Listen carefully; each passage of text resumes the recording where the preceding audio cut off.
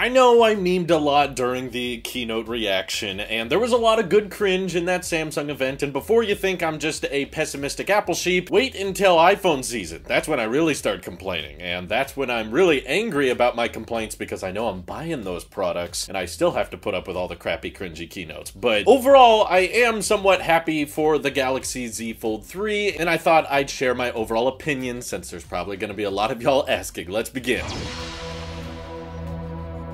So after digesting a lot of this news today, I thought it would be fun to first talk about the Z Flip 2 because this is where we've seen a quite significant price drop. Sure, it's 128 gigs by default, but this is the first time Samsung is making a foldable that is launching sub $1,000. They're coming up on that incredibly competitive launch price of the Pablo Escobar. And I honestly think because they're improving the durability, which I'm happy about, and they've given these phones water resistance, not dust resistance, but still IPX8 water resistance, and now they've got the price down. 128 gigs of storage, in my opinion, is fine for a $1,000 starting price, but this is $400 cheaper than the last Z Flip, and they gave it stereo speakers, which was a big problem for me, and they increased the size of the external cover display. So there's a lot of great improvements here. It doesn't have S Pen support, but I don't think people buying the Z Flip wanted it anyway. And the overarching theme I'm seeing with Samsung's foldables is that they're getting better, and I think that makes the foldable market very excited for them, but I'm not sure that the Z Flip 2 is going to convince people that were not previously interested in foldables. You know, I'm not sure if there's a ton of people out there that said $1,400, that's too much, but $1,000 I can swing. Not sure if the water resistance is going to convince enough people, or 120 hertz on that interior display now, because frankly, I think the Z Flip is a regular smartphone that can fold, and that frankly doesn't add a lot of functionality or features to the device aside from flex mode. So it's kind of nice to be able to prop up the camera so you can set it down somewhere, but it's kind of top heavy, and it's probably much cheaper to just get, you know, a tripod or a pop socket or something. There's other ways to prop up a camera is all I'm trying to say, but overall, I think it's safe to say durability is no longer the problem with foldables. There may be a slight crease in there, and the display might feel a bit less premium because it's covered in plastic, so there's feeling complaints that I can understand after reviewing both the Z Flip and the Z Fold, but overall, durability is not the problem, and I don't think that's going to steer people away from foldables thinking, oh no, this is gonna break or the hinge is gonna malfunction. It was really bad with the original Fold, and they had to delay the release for that, but with the Z Flip, Samsung is giving less and less downsides to foldables to now we get to focus more on what are the advantages, and what does this help you do, and the fact that they emphasized at this keynote so much that you don't even have to open the Flip for a lot of things, and you can just use the exterior display. That to me is kind of evidence of like, well, on our normal phones, we don't have to make that decision. Do you want to use the cover display, or do you want to take the extra effort to unfold it? Do you want to reply to texts or check some notifications from that exterior display, or use it as a selfie viewfinder? Or do you want to just live with a regular phone that could probably, you know, there's some S21 fan edition that has all of these specs and probably even better cameras with better battery life for far cheaper. I'm not even trying to sway you guys to iPhone. I'm just saying there's cheaper ways to get a phone if it doesn't have a hinge, and is folding a phone in half and making it, you know, pretty thick and not really saving much on weight, but saving a bit on dimension so that it fits in your back pocket easier. Is that worth the extra compromises of the noticeable feeling of the crease, the plastic display feel, and having to make the decision every time you take your phone out of your pocket, do I unfold it or do I leave it folded up? Do I use the extra display or do I use the internal display? It's options, which Samsung is really good at, and they want to demonstrate, okay, we have a phone for everybody, but sometimes I think people don't want more options. They just want something to work, and every time they take their phone out of their pocket, they don't want to have to make a decision about whether or not the notification or the command is worthy of flipping the phone open or not. So sure, there's some people out there that love the Flip because it folds and that's impressive to them, or they like one specific feature like flex mode for some reason, but overall, I don't think that people who saw no point in getting that before are going to be convinced, because even when foldables have no compromises now, which is what the Z Flip 2 is getting us close to, the price point's not that high anymore, the durability isn't that much of a problem, the cameras are still good, the display's still high quality, we've got stereo speakers now, we got water resistance, there's not really any compromises to get it. So if this doesn't sell super well, can we admit that the vast majority of consumers don't really see a point in buying a flippable phone because they don't really see that as a feature advantage? I still believe that foldables are going to stick stick around. I don't think they're a temporary fad. I just think that overall, they're going to be a niche of the market, just like the Galaxy Note was. It wasn't becoming a standard thing for all phones to have S Pens or, you know, stylus that was built into them, but some people liked that feature. Some people were willing to prioritize that and buy devices that had it. And I think it's the same thing with foldables. It's like some people like having a flipping phone because it's cool to show off to people and you can flex literally on others to be like, hey, look, my phone folds in half when I hang up on phone calls and that's so much more satisfying. And then your friends go, okay, yeah, that's great, good for you. And then go back to using normal phones, which there's really, really good phones now that are getting tremendously cheaper from Samsung and Google. And I think that the lack of compromises with these phones is probably going to be evident that a lot of people just don't see much value in a phone that folds. Us in the tech community? Oh yeah, it's super interesting. We love talking about this stuff. It gets us excited. And I've said on the record many times now, I would love for Apple to make a foldable. Probably one more like the Galaxy Z Fold, which I think is a better implementation because you at least have a idea that you can take a larger size display, fold it up, and put it in your pocket, use it like a normal phone when it's folded, use it like a tablet when unfolded, and I enjoyed the hardware on my Z Fold 2, and I had no complaints with the durability. Now that it's water resistant, that's amazing, and now that they've got the camera underneath the display, but you can still kind of see the pixels. It's just kind of interesting that Samsung found this middle step between, okay, we removed the punch hole camera, but it's not quite completely underneath the display because it's still pixelated, and there's a lot of algorithms that have to try to fix the photos and videos that you take from that camera. So it's interesting, don't get me wrong, and us in the tech community, we love talking about all this stuff, but still, it's been 3 years now that we've had foldable phones, and we've basically got the price down a couple $100 when it comes to that full-size fold, you know, tablet experience that fits in your pocket. We've had them for several years, and we saw the price go from $1980 to $2,000 to now $1,800, which is still really good. It's an improvement, and the price is dropping, but I don't think it's getting anywhere near the main problem that I think foldables like the Z Fold still suffer from, which is that people would much rather just buy a tablet and a phone separately, and both of those devices are going to be better than any combo of setups that the Z Fold can offer. It's cool that you can just do it all in one package, but the compromises are still there when it comes to, it's a 7.6-inch internal display, which is big for a smartphone, but pretty tiny for a tablet. And frankly, my biggest issue with the Z Fold 2 was the software not really taking advantage of that full-size display, and Samsung's One UI 3 was not really persuading me that this was going to be much better. It still feels kind of cluttered and trying to minimize tabs into little corners, and now we have apps on the side and on the bottom at all times that you can use like a dock. But would you spend, you know, $900 on a 7.6-inch tablet? And would you spend $900 on a long, skinny TV remote phone? No. So just because those two crappy, non-existent products are combined into one, I don't think that's a good enough sale for a lot of people. But don't get me wrong, it's still really interesting. It's still really amazing to see what companies are capable of producing, and now that we have 120 hertz on the outside display and inside, the fact that you can take a pocketable device with you with that many cameras and that many displays, it's really fun to talk about, it's really fun to show your friends, and I really enjoyed reviewing the Z Fold despite not really missing it as soon as I put it back in the box and said goodbye. Yet simultaneously, if some of you out there are thinking, this Apple sheep is just jealous that Apple doesn't have an option. Heck yes I am! I'm not really ingrained into the Galaxy ecosystem because I have yet to find something in Samsung's world that could compete with, you know, the M1 chip and Apple Silicon and the Pro class software that I utilize on my Mac, and I love my iPad Pro, and Android on tablets is just not really there yet for me. So I can't integrate the Z Fold into my ecosystem, but if Apple was making even a far more expensive foldable that ran iPadOS when unfolded and iOS when folded up, yeah, I would be super duper interested in that because I could actually pair it to my Apple Watch and it would work with my other products in the ecosystem really well. So yes, I'll admit it, I'm jealous. I wish Apple was making these types of products, and is it worth switching my entire ecosystem of products just so that I can try out the Z Fold 3? No, that's gonna put too many bumps in the road, and it would probably slow down my whole editing workflow, which is what I need to do for work. So I'm primarily jealous of people that can get the Samsung ecosystem working for them and are comfortable with One UI and Android as a whole, because now you have more options that I don't have access to. So I still think they're cool. I still think it would be really interesting if Apple tried to make one, because I think they would get software and probably the aspect ratios of the Fold better than Samsung could. But Samsung always has been and probably always will be an absolute king of crazy hardware. hardware. Ever since Galaxy S8 or Galaxy S10 days, I've been praising the hardware and been saying how impressive it is, and that's not changing today. I'm still really impressed with what their hardware team can come up with, but in regards to how it impacts the rest of the ecosystem compared to Apple's versus how their software takes advantage of their hardware, I'm still left wanting more, and that's why I'm not willing to switch. But overall, I do find it incredibly impressive, and I don't really see the point in buying one to review because most of my criticisms from the Z Fold 2 are probably still going to apply to the Z Fold 3. But for those who do care about foldables and are convinced by them, you have better options now. You have cheaper options now, which I'm excited for you. I have nothing to gain by criticizing that preference that you guys have, but at the end of the day, I don't think these are going to be anywhere close to Samsung's best sellers, and I don't see the smartphone market moving towards spending comfortably over $1,000 on each phone unless it's an iPhone, because people just know that's going to hold its resale value better, that's going to have 6 to 7 years of software support, maybe more, and for this demographic, people would much rather spend their money on an iPhone, an iPad, and an Apple Watch and AirPods than they would, you know, drop $1,800 on one product that's probably not going to get updates after 3 or 4 years. Feel free to let me know how you feel on the Z Fold 3, Z Flip 2. Are you guys picking one up? I know a lot of people that buy them, but I don't know a ton of people that turn them into their daily driver and they don't have like a backup phone ready to go at any time. So prove me wrong. How many of you out there are getting this as your sole phone and that's all you're going to be using? This is your Alp Sheep here. See you guys in the next one.